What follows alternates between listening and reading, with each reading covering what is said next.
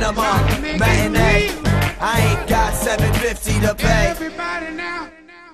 All right, Clint Eastwood as the lovable racist with the big ass gun. Yeah, this is a cross between Archie Bunker and Dirty Harry. Get off of my lawn. Oh, I know. Throughout, I mean, one of his biggest lines in the movie is, it's like you could have had a dog do this role for half of the movie. Yeah, no, and there's even a part in the movie where he's like, a Jew, a black guy, and a Chinese guy walk into a bar, and the bartender says, "Get the and you know, but that sums his character up pretty well right there. I don't think he hates everybody. He just doesn't give a He don't give a damn, you know, how you feel about him or what he says. And the funny thing to me is, I found this to be more of a comedy. This is actually an anti-Dirty Harry movie. At least that's the way I saw it. It's almost kind of like an apology for his entire career of playing these revenge-getting guys. And here's this guy who really should get revenge, and you want to feel it, but you're not quite sure how he's going to go about it. Which is odd, because this is a very violent film in and of itself. But it's saying, you know, this isn't always the best way to solve problems. Yeah, Clint Eastwood is, we say he's a level racist. He's Walt Kowalski. He's pissed. His wife is dead. He's been through a lot of shit through Vietnam and Korea. Korea. I'm sorry. And now you got these people who move next door. Well, all he sees are slanty eyes next door, and he does not like it. However, when trouble starts brewing next door, when this gang starts harassing these two kids, he can't help but break down and try to help them out. Yeah, he starts warming to these people as human beings in a way he can't even do with his own children, who admittedly are ungrateful bastards.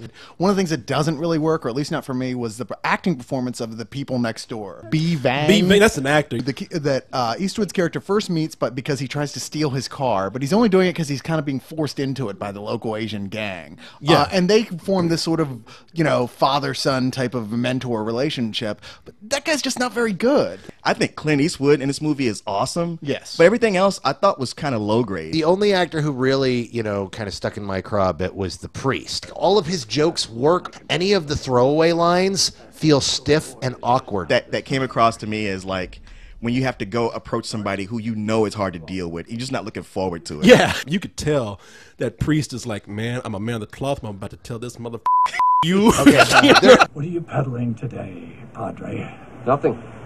Thought I'd drop by and see how you're doing. I haven't seen you in church in a while. Well, now that you've done your good deed, why don't you just take off down the road? I'd really like to talk, Mr. Kowalski. Not in this lifetime, Sonny. Why? Do you have a problem with me, Mr. Kowalski? You don't want to know. No, I do. Well, I think you're an overeducated 27-year-old virgin who likes to hold the hands of old ladies who are superstitious and promises them eternity.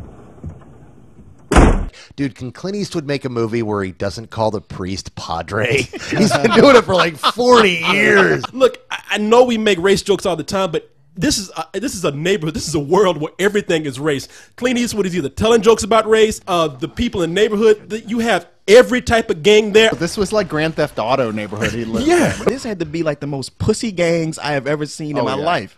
Even that Asian gang who's pushing that kid around. I'm like, if that kid just had like one extra ball, he could take all of them. Yeah. I mean, we're talking about an Asian gang that talks black and they don't even know Kung Fu. Now, that is not real to me. It's still a very, very entertaining movie. It's fun to watch. I just don't think it was great, but I could watch it again and be just as entertaining as I was the first time. I think it was great. This is a full price movie for me.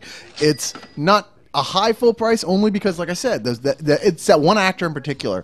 But everything else was so good, including the script, which I thought was wonderful. I think people could pay full price for it, and it's still, with all the flaws, it's still enjoyable enough that at full price, you'll still like it and not feel ripped off. Oh, I give it a full price. I'm going to see it at least a dozen more over the course of the next year of my life. It's just a really, really great film. The other thing is that some of these stereotypes, I mean, we went to the 70s for some of them, like the black gang. Who says hunky anymore? The black gang is like, hey, look at this hunky white man coming. I mean, it was almost like Clint Eastwood was like, I'm a racist from the future. I've come to kill you all, you black motherfuckers. I mean, hey, baby, I was expecting like Fat Albert the gang to be out there. Hey, baby, what you doing, hunky white man?